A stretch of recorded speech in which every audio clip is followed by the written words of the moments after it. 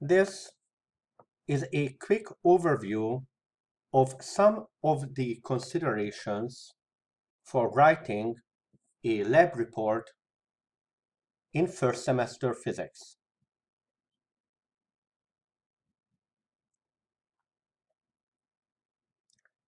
It is not intended as a complete list,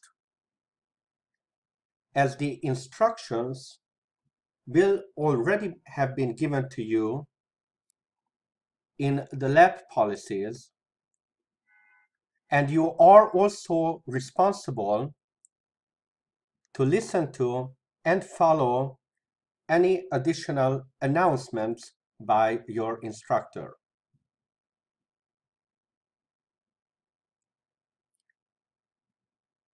Before reviewing this video, make sure to have already downloaded and read through at least once all of the policies given to you by the instructor.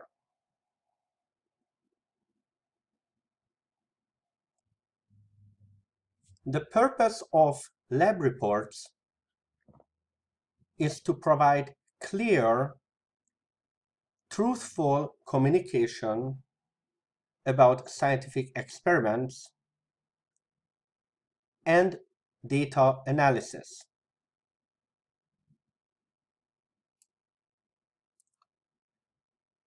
The exact format of a scientific report may vary depending on subject and discipline, but for this class, here are the sections that are required. In the order they must appear in your report.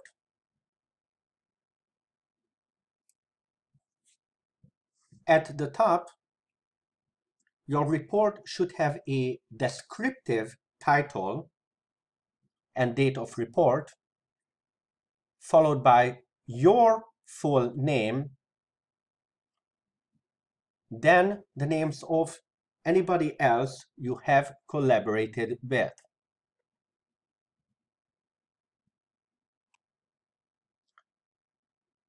If required, follow this by an abstract. An abstract should be the last section written after you have completed all other parts of the lab and will not be covered here.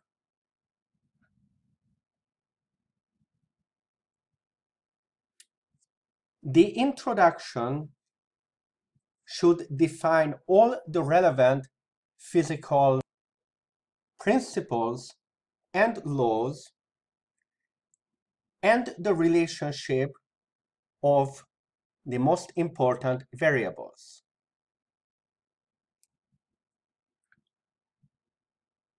The introduction should connect the theory to how your experiment is going to demonstrate them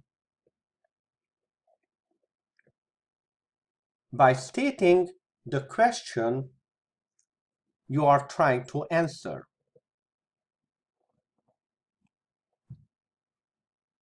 You will also often be required to state why the theory is important in real-life applications.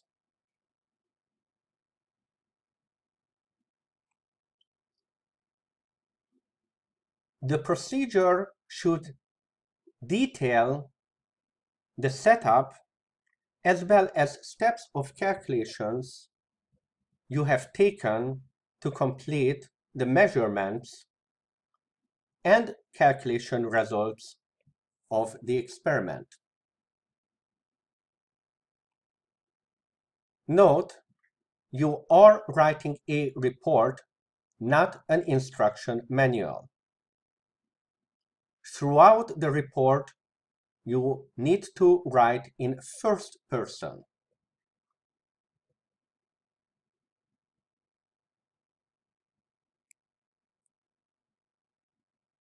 Follow the procedure with your data and results.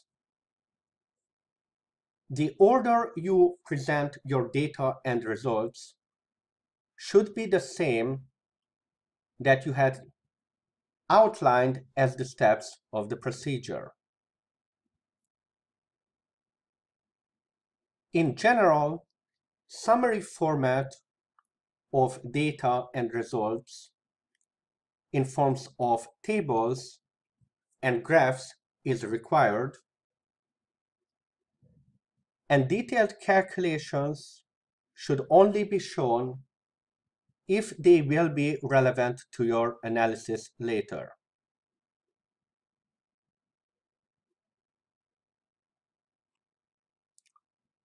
For every result you had presented, you must discuss it in the discussion/analysis section. Include discussions of variable dependencies, trends in the results, and even results that have no trends at all.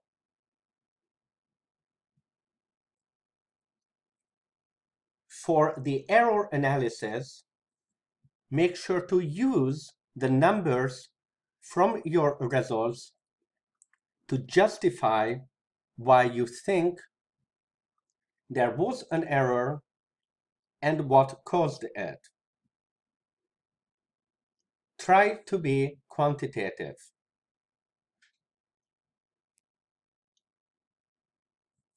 The conclusion should mirror the introduction.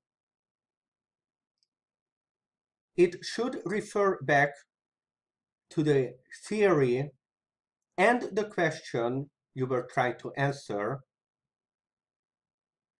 connect it to the experiment with reference to the most significant results from your analysis.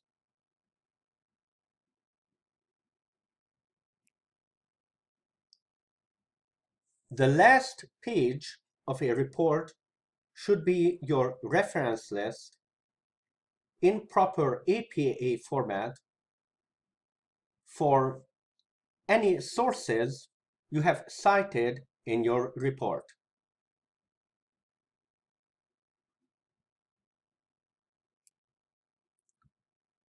Here is a quick demonstration of some of the features mentioned in the previous introduction.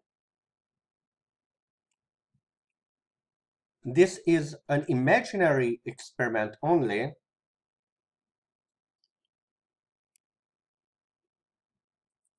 for the purposes of demonstrating the elements of the write-up.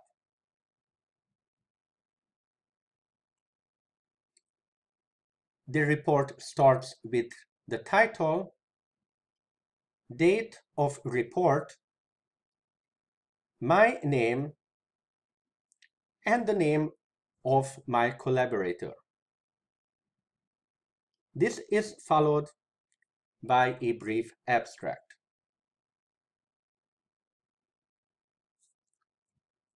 The introduction gives relevance,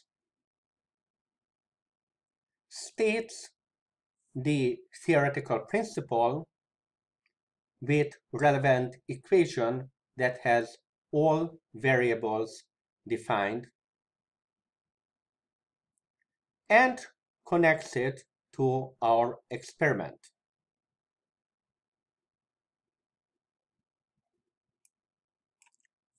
We also define what questions we are trying to answer.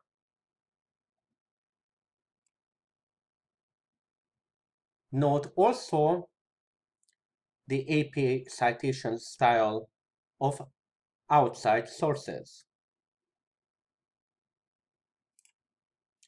For any equations, it is customary to label them with equation number for easier, quicker reference later.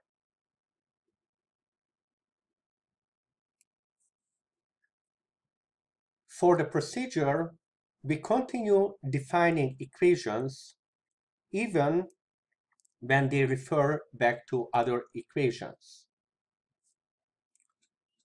We include definitions for each new variable,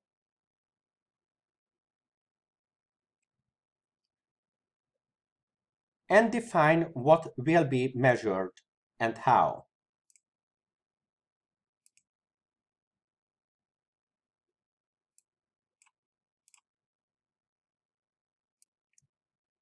Notice that throughout we are using first-person declarations as is required by reporting.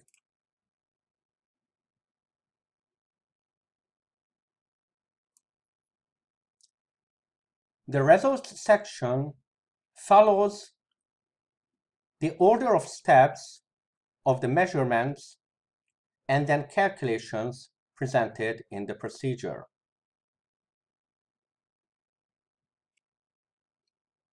Results are presented in summary table form with units, whether next to the measurements or in the column headers.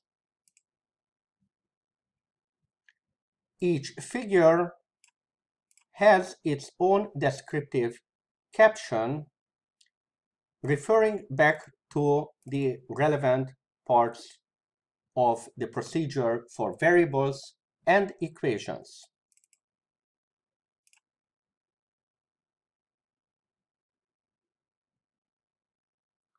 The discussion follows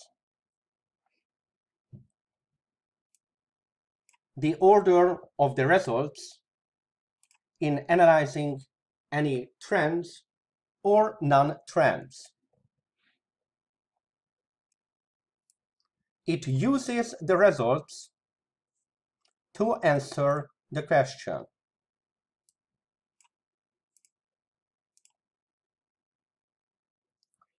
The error analysis uses the numbers from the results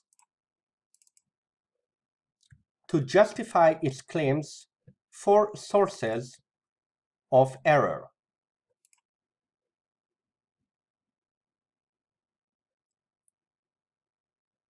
The conclusion summarizes the experiment,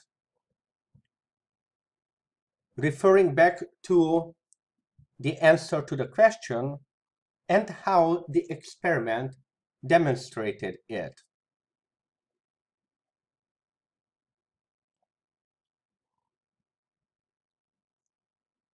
At the back of the report, we list all cited references in APA style.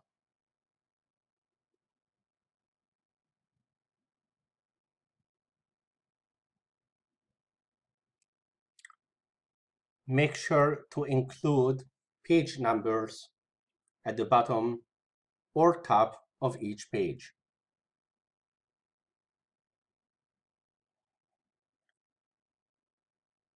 Note that your instructor may require